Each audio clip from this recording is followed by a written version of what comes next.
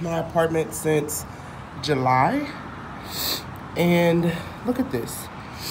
I've been given so many excuses about not working out, and they have all of this shit in here. I don't know if you guys can really see it. I left my key at the house and I can't get in. And look at that. And this is literally in my backyard. And this is a nice little area. There's a pool I could come work out in as well. And sorry for my voice, I have a little cold. But yes, I didn't know about this gym. And now that I know about it, we are going to, my little puppies, we're going to start coming here. I'm super excited. I have to get back on track, and knowing that I don't have to pay for a gym, it is amazing.